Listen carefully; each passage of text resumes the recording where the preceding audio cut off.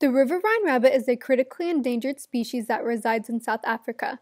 The biggest threat to this rabbit is destruction of habitat. The environment is slowly decreasing in size due to factors such as livestock farming and agriculture. Even though there have been many attempts to preserve this species, the population continues to decline. When doing this project, I learned that the riverine rabbit is one of the most endangered mammals in the world. But seeing as this is the first time I've ever heard of this endangered species, I cannot help but to think that there are many others who will have the same fate unless more precautions are taken. One thing that surprised me about this species was the disappearance of the rabbits for such a long period of time. No one saw them for about 30 years, which is interesting because no one can say where they really disappeared to.